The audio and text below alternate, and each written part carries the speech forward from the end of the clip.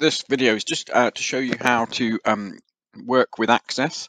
So if you've opened the Unaccessed database, if you've been looking at the database that is on the materials that we've been using a properties table that's got holiday homes in, which is just there. And we've been using an owners table as well, which has got details of owners in just there. So when you're into Access and you want to create a query, and we want to use SQL to do that, then we click on Create, click on Query Design, and then this panel will come up. We can ignore that panel and just switch to SQL view, and then we can type our query in here. So I might select star from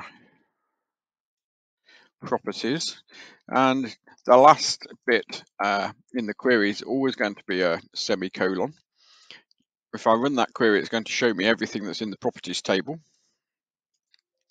If I try to close it, it'll ask me, do I want to save it?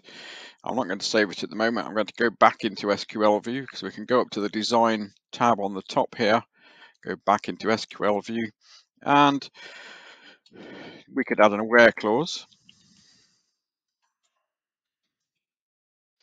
where county equals, let's say, Devon. Better spell it correctly. Don't forget to put the semicolon now on the end. And now it's just finding me everything that's in the properties table where Devon is the county. So again, I can go back into my SQL view and have a look at that. If it's a bit small for me to see, using this to stop me from copying this out, pasting it somewhere else, I'm going to close it and save it. So it's going to say, do I want to save it? So I'm going to say yes, and I'll call it Devon Properties. And we'll click OK, and you'll see that Devon Properties has appeared here. And if I want to run that query again, I can double click it, and there it is. If I want to go back into its SQL view, I can go back into SQL and edit it in there as well. So that is how to create a query in Access.